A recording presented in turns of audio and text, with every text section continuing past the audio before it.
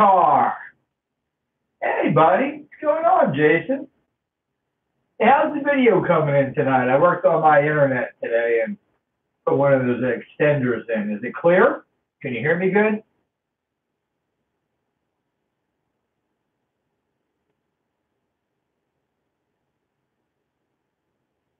Breaker 19.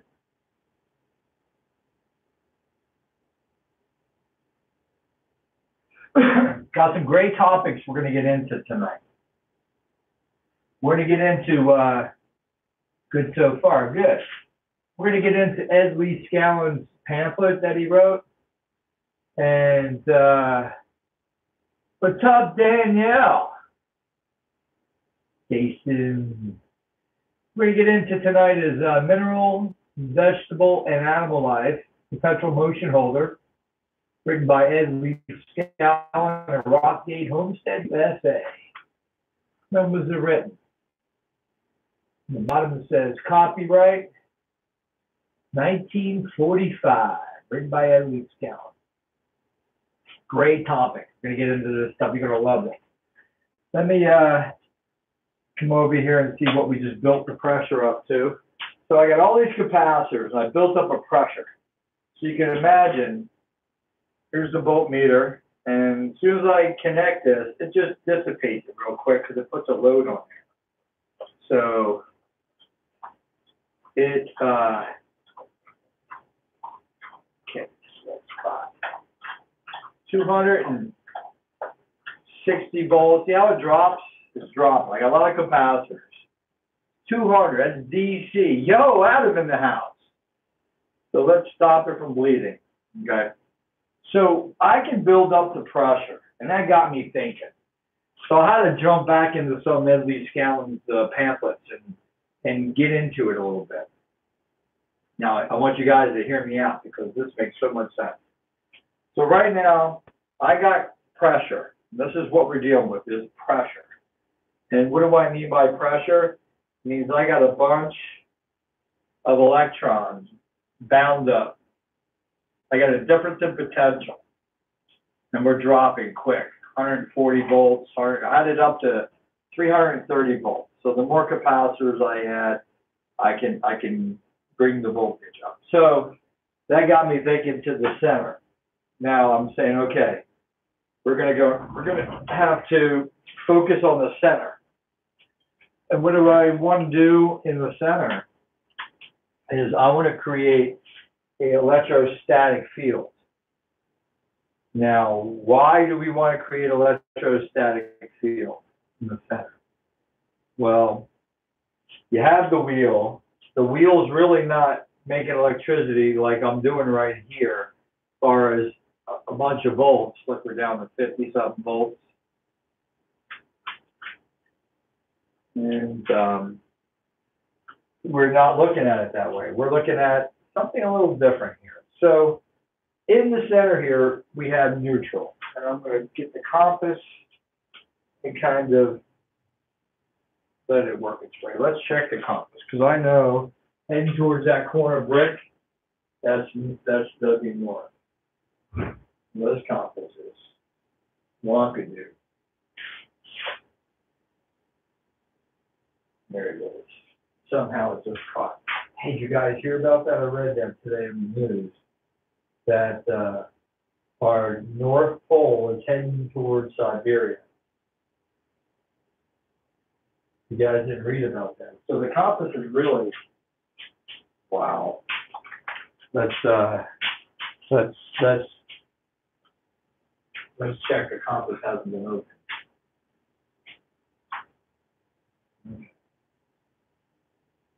So, our magnetic north on the planet Earth is moving. And it's moving, I notice, further to the right. Keeps going this way. So, I got to check where they've been saying that Siberia is going to be the North Pole. But listen, it kind of makes sense. Think about what is really happening. All right, so you have a magnetic north, and then you have your axial north and south. So who created the axial north and south? You follow me? So the axial north and south would be man creating something that he can have a fixed reference point. You guys follow me? A reference point.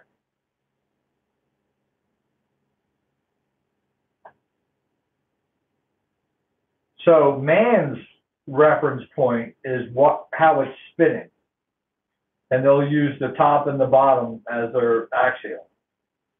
The Earth's magnetic field is moving. Well, that's because, you guys are going to love this. That's because this Earth flips its poles. And we're moving past we're moving past the point to where it's going to flip. And this is here, I'm just going to have to say it, this is here where I think mankind's kind of wiped out and start over again. And we're come back, forth, back over, back over, back over, back over. Now, will mankind disappear because the Earth is going to flip around its poles? I think eventually something's going to go bad because the flipping of all that magnetic poles is going to cause the weather to vary. And that means if you find in coconut shells and palm leaves frozen in Alaska, that means that at some point everything is being flipped.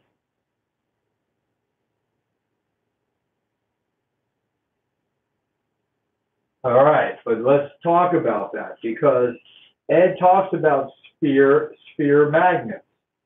And in a sphere magnet, you can take the pole out. You could change the poles. So, wow, to me, that's a planet in the solar system that doesn't have an axial point because the pole's been stripped out of it.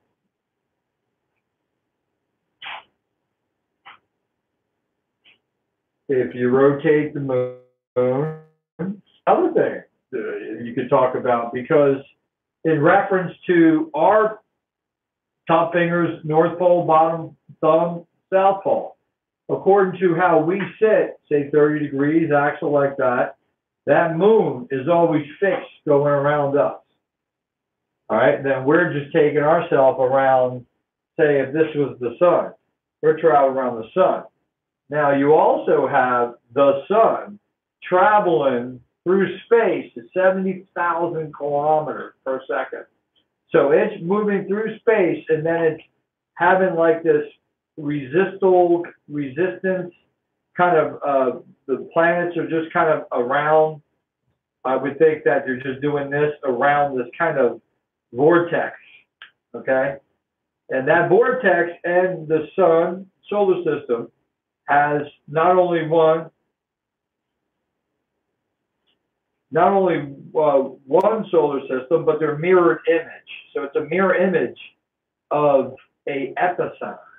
And that epicenter would be the thing that created it. And then from there, it has a mirror image of itself. And that's how I look at everything. So probably how I got into this Ed Leedskalnin, Wilhelm Reich, then Tesla, then Edison, then the other boys back in the 1700s, Faraday and all them guys, Volta, Hertz, and all those guys are way before my time and way before all of our time, and I don't feel connected to them, but I feel connected to Ed. I feel connected to Wilhelm Reich. And those two main connections I have, and I do like my Tesla experience. So those three main experiences, I can't leave my boy Tesla out. Those three main inputs in my life has brought me into like, why are we just using iron, the absorption of iron, the absorption of the magnets going in the iron and then pulling them out of the iron through copper is primitive to me. Even though it's what it is, it's primitive.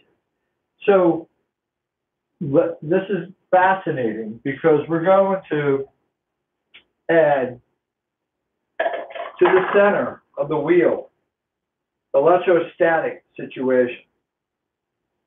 And the electrostatic that we're going to add to the center of the wheel is going to bring us into a place to where we're dealing with a couple 100,000 volts on top of having electromagnetism. But I want to use the wheel itself as a driving mechanism. You can see how we're doing little parts, right? I already established we can get as many volts stored as we want. The greatest thing I found that never came across was this guy that's on YouTube. He's a Tesla guy. His name, his Tesla channel, Abraham's Lab. And Abraham's Lab, he pretty much got me excited, and watching his videos over and over again, I learned a lot about Tesla. So these beer bottles are 1 nanofarads a piece. Now, you're not looking to really conserve anything when you use these. You have to be dealing with high voltage, and this is 60 milliamps. So the other ones that are less are 30 milliamps. And what I realized with 15,000 volts, whether it's 30 milliamps or 60 milliamps, that you'll double your output by just doubling your amperage. So, but your volts stay the same. So you have to look around and go back over here and say, okay, why the heck are we only dealing with what we have? I mean, iron, magnets, copper, bam, that's how we make electricity. This here is 24 poles, right? So it's making an AC wave. The AC wave's coming through here. We can take that, and what we do is we concentrate it in the iron. And then the iron is not, really not north or south. The iron is just a storage of the north and south, if you want to call them. And to me, that's probably bullshit, because the north and south, it's our version of what we want to kind of make it out to be, north and south. What you really have is an energy that's directional, that becomes, it's split, you split in the energy. It's like splitting atoms. You're splitting it. You are literally splitting the damn stuff. So if you look at it in that manner, you're splitting the atoms, basically, and pretty much you're splitting them in. So they're in the iron, and then you're coming out of the iron. Is what we do now is that we send them through copper, and man knows that copper is directional. So it'll send one pole one way, one pole the other way. So you have it chasing itself. It always has to be chasing itself. So we come out and go into capacitance. Check this out. So now we're going to step it up freaking a millionfold over, because the greatest thing is what Ed wrote in Minerals, Vegetables, and Animal Life. And tell you the truth, you have to read shit back over and over. So we're just going to touch base on a few things. And through that few things, you're going to see why electrostatic and electromagnetism are one of the same. And how when you have volts, I'm going to say this, and I'm going to say it 5 times.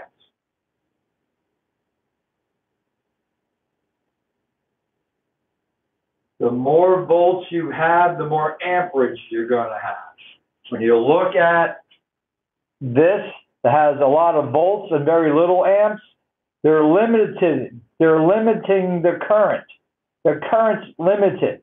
That means that they're dampening down the current. So that means that this has a DC tightening of going on into the AC, because DC, as a saturable reactor, DC controls the current on AC. So that's what would be knocking that down. So if you eliminate that, this is what you're going to have here. This is the elimination of that center tap. No center tap, man. Let's get into this. This shit's fucking for real. Watch my language. Sorry about that. All right, we're going to get into this, and we're going to talk about two things here. We're going to start off with, Ed says right here, well, this is minerals, vegetables, and animal life. And he gives into what is life. Mineral life is to hold mineral matter together. Vegetable life is to hold vegetable matter together and increases in volume. Animal life is to hold the animal matter or flesh together. Now, I can dig this. I'm pretty sure you guys can dig this too, because who are you, what you're made of, and what's holding you together? What's up, Jason in the house? So he says right here, and these are just a few things I'm going to touch on, because I want to get into your minds tonight. Whoever's watching this or will ever watch this, you're gonna think. It says, the volume give motion to the muscle. The base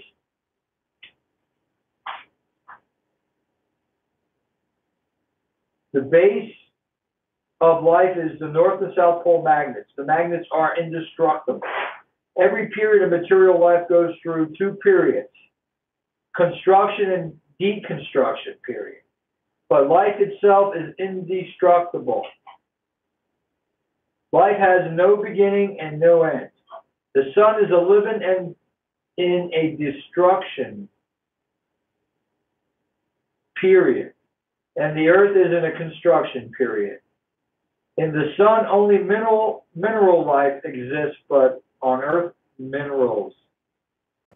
But on earth, wait, what the hell? In the sun is living in a destruction period of the earth, and the construction period, and the earth is living in a construction period. Deconstruction, construction. In the sun, only mineral life exists, but earth, minerals, vegetables, animal life exists. When one form of life goes through its destruction period, the life leaves the matter and goes elsewhere. For instance, when zinc in a battery is taken in parts by acid, the North and South Pole magnets that held the zinc together, they leave the zinc in the right connections are made. They will come out and the battery, come out of the battery. Then they can be used for other purposes. I can run those North and South Pole magnets in my perpetual motion holder. Then they will produce perpetual motion. And when I want to use the same magnets for other purposes, I can make a flash of light from them. Now you can see that zinc went dead, and the North and South Pole magnets held together. They did not die, but they escaped and went somewhere else. The drawing in the front cover, which he's talking about this, the drawing on the front cover, perpetual motion hold. See how he has it set up. And this is what he's talking about with the keeper bar. So let's go back to that section. Let me get to even better. So the perpetual motion holder. Sorry about my reading, because I'm trying to read through my phone, and it's freaking my eyes up. And then I'm jumping out of my phone, and it just screwing me up. So I apologize. Now, so the drawing in the front of the cover, the perpetual motion holder I made. If you run the North to South Pole magnets from a car battery, the car battery is stronger than zinc battery. And those two coils, while the laminated iron crossbar is across the iron bar prong, and fill the iron bar orbits with magnets, then the pole magnets will never stop running around. They will run around until the crossbar is pulled off. North and South Pole magnets came out of the battery's positive terminal, and the South Pole came out of the battery's negative terminal. So he right there admits he's using laminate. Remember we talked about lamination. So my PMH that I built out of the thing is not laminate, solid bar, but laminate. We talked about these laminates. Very, very, very strong magnets. Laminates, very, very strong. Let's get into good stuff here. So If you put the perpetual motion holder north, pole prong is put east, the south pole prong west, and elevate the crossbar center up to the south pole vertically hanging magnet, then the magnet will swing south, and when the crossbar center is elevated up to the north pole vertically hanging magnet, then the magnet will swing north. The crossbar's ability to swing north and south pole magnets off the center will remain as long as the crossbar is not disturbed. It has little power. I want you guys to realize this. It has little power, but it could be made stronger by making bigger dimensions. From the above experiment, you can see that perpetual motion holder can act as a living thing. It knows which way to swing the magnet. This shows if more magnets are added to a living thing, then it can perform things it could not do before. The same is true concerning our body and everything else. The surplus magnets that are real life. Magnets in general are indestructible. For instance, you can burn wood or flesh.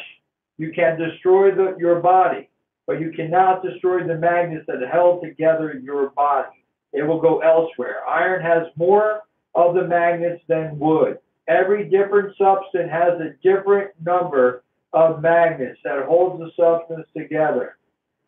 Bada bing. And that's where I want to stop and get into my electrostatic.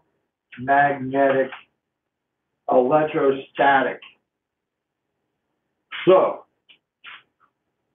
one thing I've learned with my electrostatic experiments is that you can get some good movement, electromotive force, I'll say. All right? So if I was to I want to build in the center of this. This is going to be something that's going to be like a heartbeat. And this is how I want to explain this. Here's my fist tight, like a heart, okay? Then it expands, then it contracts, okay? So this electrostatic center is going to be a contraction and expansion. Contraction, expansion. The expansion is going to be a lot of freaking volts. It ain't going to be junking around with 300 volts. A lot of volts. I want to get it up to almost at least 750 to a million volts. And how are we going to do that? By using materials. That's what Ed's saying. The materials. Copper strips, good. Aluminum strips, good. Brass strips, good. Bismuth strips, very, very good. Lead, great. Zinc, super great. These are all the things that he's telling us, that all these elements, that each one has different, if bismuth is number 83, it means it's got 83 electrons, 83 protons, 83 neutrons. So basically you can go over to lead. Now lead's only one over from bismuth, 82 electrons, 82 protons. Let's go over here. Let's look at copper. Number 29. 29 electrons, 29 protons, 29 neutrons. So 29, let's go over to a harder one, like bismuth is 83. So there's 83 electrons in them. So to me, that's like a damn cannon. I mean, it goes up and up from there. So this is how we're going to do this. We're going to create electrostatic heart. Electrostatic heart is going to be something that's going to be compressing and expanding. When it expands electrostatic, everything on the outside here is getting pulsed out like the damn sun. There'll be layers. So we'll start off with the bottom being attached to the wheel. And the wheel itself will turn. All right? Now the next one will be in the wheel, but it won't turn. It's going to be fixed. So you're going to have one layer turning, one not. You're probably asking yourself, wait a minute. How's he going to make one turn, one not turn? Well, the one that's attached will be turning. I'm going to put a shaft in here. And I'm going to put these shafts and then barons, okay? And then each one will be fixed to the shaft, which will be turning, all right? So the turning one fixed to the shaft. The ones that are not turning, there's going to be layered. It's going to be like 12 layers that's going to come up, all right? And the ones that aren't turning is going to be on a baron. The baron is going to be like a gyroscope, to where it's going to have electromagnetic field on two ends like a polar. So I'm going to set it up to where the poles line up to the magnetic north and magnetic south of our planet. So when this spins and you get this going to, it's amazing that Ed even talks about 2,000 RPMs he talks about. He mentions 2,000 RPMs for a reason.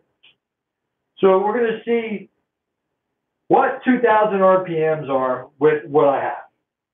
And we're going to take the center and we're going to make an electrostatic field in the inside. We're going to have this where it's expanded and contracted, expanded and contracted, expanding and contracting. This is multi-layers. This is, I would call this it's a whole array of different circuitries. So for instance, the main pole starts from when this passes the PMH, okay? And we only have one PMH running right now. The other one's stripped down. I damn wound 1,500 turns. Somehow one wire got crimped, killed it. Killed the whole PMH. I had to strip some of the bitch out. Well, I hope you guys enjoyed the video tonight. You can see that building the pressure up really is obtainable. And with adding electrostatic pressure, it's going to bring this into a different place, because now we're able to step up the voltage. We can control the amperage by adding a DC reactor, a satchable reactor in a sense, to where I just take a, let me see, it's pretty easy to make them too. If you guys ever make them in your workshop, you just use a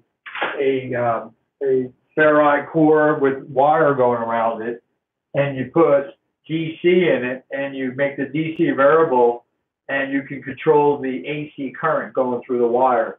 So I believe when we set up the pipes with the underground systems, with the capacitors up top, and you add the compression of the inside of the wheel, you're literally making a pump.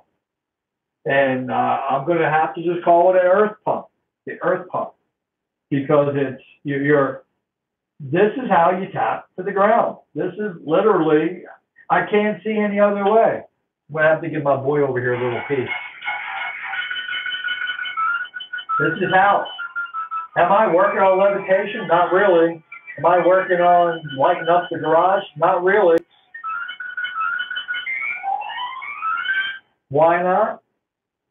Because I'm stuck on the wheel. And at least the wheel, whether or not Ed did this or didn't do it, I'm making the wheel do this. And this is just things that I see. So I add an electrostatic in here. Ed talks about in Mineral Life that everything has different concentration of magnets. So in the neutral section here, and this is one thing I want you to see too. Let me move that over, get this out, spin it a little bit. And the thing that I want you to notice is that, well, actually, no, let me take this one, because I want to get inside of it. I want you to see what happens to the compass. Another compass over here. We'll just see what happens to the compass. So right now, this compass is really where north is, because there's a north of my wall. So whoever's keeping track of where real magnetic north is moving, it's been moving across my garage for a while, for quite a few years. I didn't realize that. So the wheel stopped because I stopped it. So I'm going to go ahead and start moving the wheel. I took the centerpiece out because I'm going to get inside of it. Let me just get it moving. I want you to see that the gyroscope ability inside the wheel is phenomenal. Look. So the magnet's all turning around and the compass is still staying straight magnetic north. Now you can see I bring it to the outside of the wheel. The compass is being reflected by the magnets flopping back and forth, right? You get to the center, look, it stays true magnetic north. That's why you bring in the electrostatics. That's why the center and the electrostatics is going to be phenomenal. It's going to be phenomenal. The electrostatics in the center is going to be like the heartbeat because it's able to now, if I build this layer by layer by layer and have it to where the collectors and the brushes don't have to be so much on in between each one, but long as one is moving by the other, what will happen is just like two North Pole magnets together, they'll be repelling. Well, when this repels from plate to plate, I guess what I'm going to do is, you see how many layers of magnets there are? As I come up, I'm probably going to have two layers of material. Now, these are just ones I had from my homemade Van de Graaff, or not Van de Graaff, my Wimshurst machine. So I made this. But what I want to do is make it of different material. So each plate will be a plate of different material. So I'll take bismuth, melt bismuth on there. Where's my big plate? So here you go. I made these big plates a while back. That's bismuth that I melted on there. Look at these bismuth plates. And I got two of them. All right? So what we're going to do is make different plates with different materials. And as I said, if you look at the elements, and if you look at the concentration of electrons and protons per, now the weight of it, the atomic weight, you got to look at that and then look at the weight you have. You can almost multiply and see how many electrons are stored in that particular element. So these elements here, what will happen is when one is, say the one at the bottom stationary, the one passes it like this is what it's going to be doing. So the same thing that everybody's noticing is happening here. You're moving a magnet by a piece of iron. All right, so what's different between that than moving just materials by each other? It doesn't matter what the material is. Like Ed says in Minerals Life and in that brochure, that the difference is that some have concentration of electron or concentration of more atoms than the other one does. So we'll use the different elements to make a compression. And this is where the Wilhelm Reiki comes in, because this is going to be made of an organic, inorganic material that's going to be layered, coming up, coming up, coming up, coming up, inorganic and organic material. Why do I say that? And what is organic material? What is inorganic material? So what do I mean by that? So what I mean is inorganic material will be elements that are non-metallic. Anything that's metallic will be inorganic material. And inorganic materials attract and repel, and organic materials only attract. They do not repel. And I think that's where it comes into where the energies were equal, and they had, one of them had to surrender in order for life to begin. This is kind of my funny little taste on how things really are, and that's how everything is like oscillatorial. Always got a frequency, you always got something banging back and forth. But what I'm saying is, you get into this here, and what will happen is every time you get organic, inorganic material, if one's only repelling and one's attracting and repelling, that you can concentrate that. And that's our concentration. And that'll be the concentration on the inside, because what we'll do is we'll build the inner layer to be which basically the inner layer is the wheel itself. Because if you take organic material on the outside in order to Trogon energy, okay? And we're going to Orgon energy, Wilhelm Reich, truthfully in my heart, I believe his heart was in a great place, regardless of what they did to him. They shamed him, burned all his books. I wasn't into all that stuff, but the part of it that he understood from his one experiment that he discovered in his basement, when it all kind of glowed in the dark, that everything had energy. And with everything having energy, he realized that you could concentrate it. And when you concentrate it, it's stored energy there. And the same thing that I want to reproduce, because we could make an inward pressure.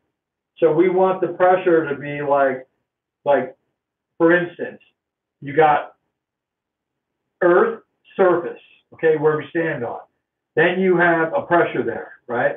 Then you have go up, and then you have the outer atmosphere, and you got a pressure there, or space.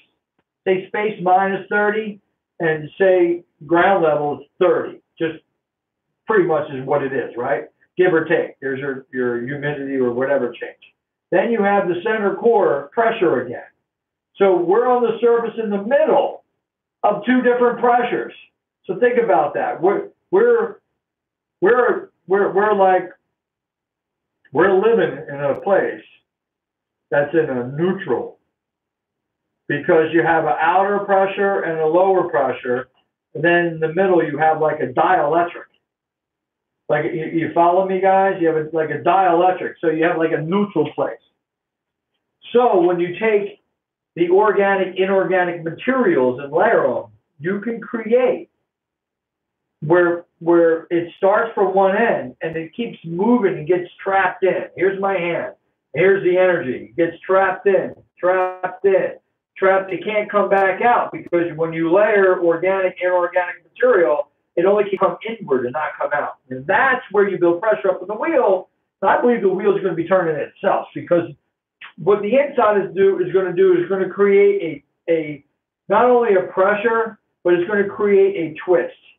And the twist itself is going to take the neutral part here and make this just like the outer crust of the earth. So it'll just want to spin because of the inward pressure that's inside of the wheel. Hope you guys had a good night. Leave your comments. I'm looking forward to going back and looking at your comments, and I'll reply to your comments.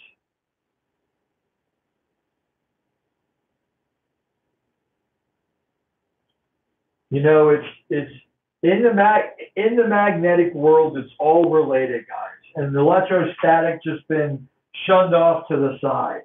And the electrostatic is really, you know, the sword, the lightning, and everything else is where it has to go to.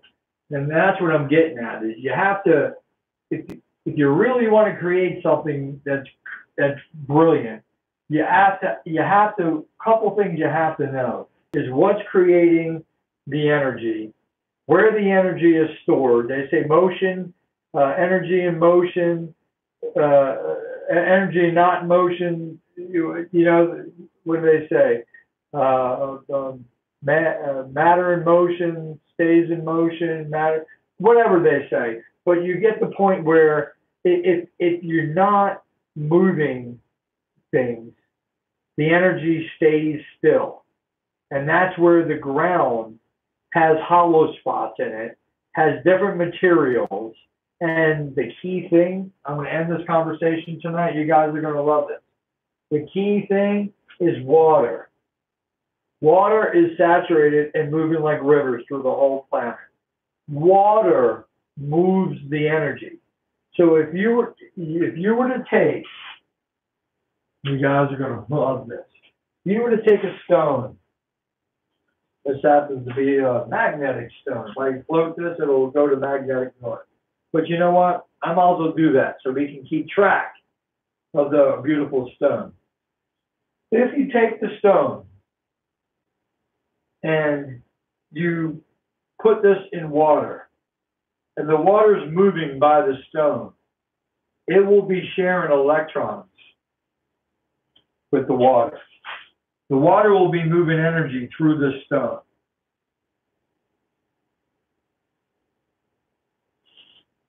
Bring them up, guys. Love it. You know, everything you guys put up, I read, I get deeper into it. You're moving energy when it's going through water. And if you look into the Egyptian stuff, the pyramids, there was water at the basins, the Nile of the Great Pyramid. No longer there. It takes water. So it's water has a lot to do with just taking matter and creating power. So if you have a creek in your backyard, you got something moving, get out there and start experimenting is all I got to say, because it's the thing that's loaded with, it's a loaded power source that we just don't know how to tap. Nobody knows how to tap it. If you know how to tap it, leave your damn comments, because I'm just putting it out there that is tappable. And I got a creek in my backyard, about 100 feet away. It's not moving all the time, but it's moving most times. So as you take the materials, you layer it, you start moving it by each other. You're going to have forced pressure from one element to the other. Then you're going to have to stack the organic, inorganic material in whatever you use for the material. You have to go deep into your atomic realm of what the material, what the element is, and what spin it has. Once you know what spin it has, you want to have everything spinning the same way. So you want to use elements that have the same rotational spin.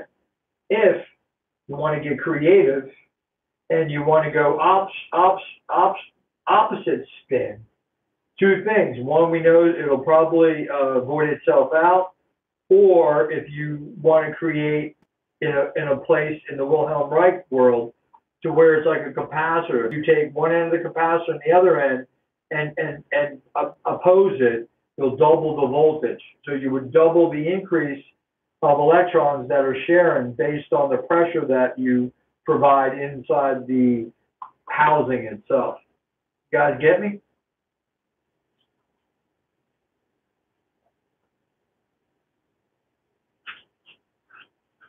Hopefully you do.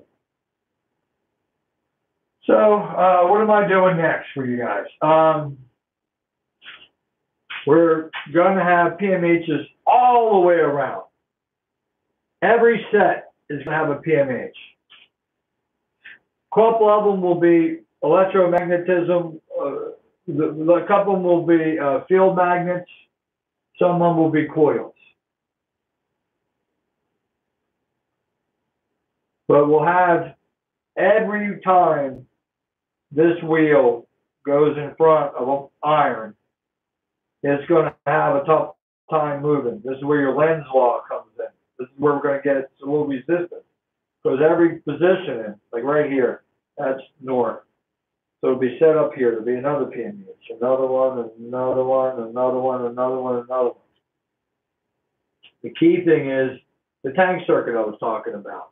Between the coil, PMH in front of it, and the coil in front of it, and the electrostatic plate you build, that will be the tank circuit. That capacitor has the power, and the field coil doesn't, and then it flops. Then all of a sudden, the field coil gets the power, and the capacitor is empty.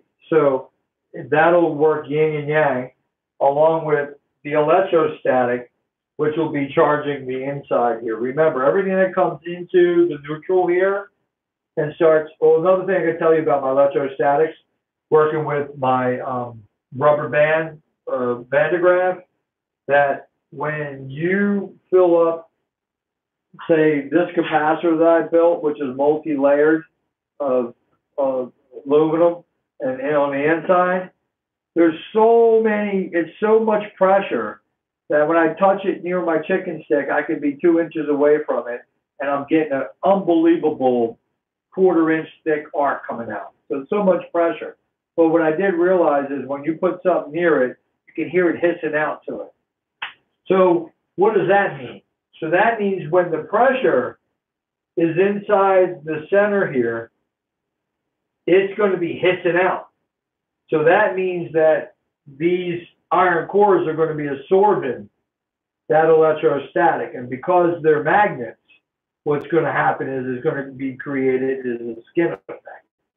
The skin effect means that the iron is not going to be such a saturable material because it's already saturated from these being magnets in itself.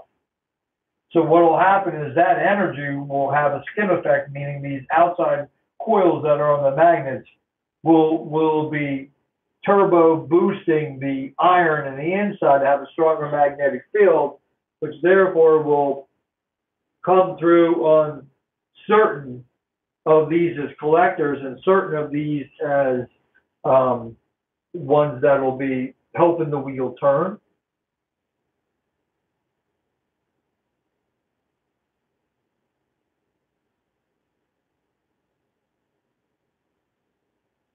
Leave your comments. Have a good night, guys. Hopefully you appreciate it.